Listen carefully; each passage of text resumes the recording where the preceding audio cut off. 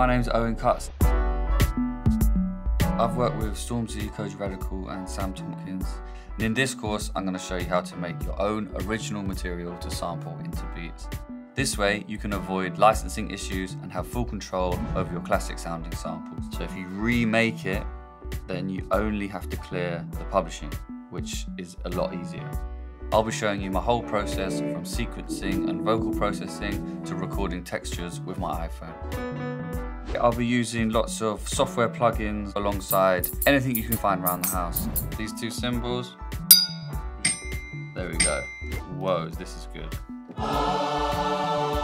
can check out the course now.